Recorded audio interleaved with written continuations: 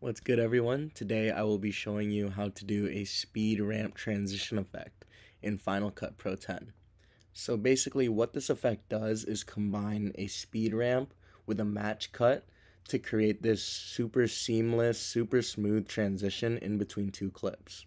This transition is amazing because it looks really professional, and it's something where if one of your viewers hasn't seen this type of transition before, it really has that wow factor. And it makes people think that you're using some sort of plug-in transition when in reality this is all an in-camera effect.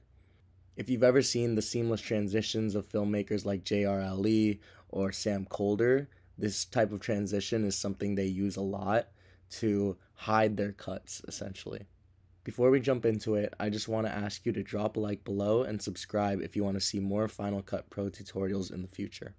So all you need for this transition is 2 clips, preferably filmed in slow motion and with the same direction of camera movement. So for these 2 clips, I just have these 2 people riding by on bikes in San Francisco that I filmed. And if you notice, in both clips, my camera and the person is moving from left to right. So to do this effect, we're going to need to speed ramp both the clips so they go from fast to slow to fast. If you don't know how to speed ramp, you can watch my other tutorial, but the gist of it is you need to click on the clip, decide where you want the slow motion to start. That looks good to me. She's right in the middle of the clip. Press Shift B, and then decide where you want the slow motion to end. Press Shift B again. Then we're going to click on this arrow and make the beginning portion faster. Make the middle portion slow motion, and then make the end of the clip fast.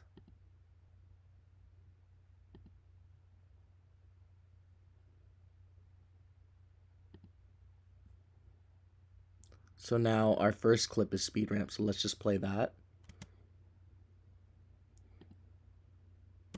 And then we'll repeat the process for the second clip. So click on the clip in your timeline, decide where you want the slow motion to start, press Shift B,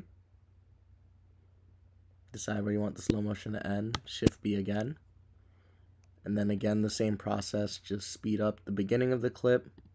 I like around 8 times. Slow down the middle of the clip.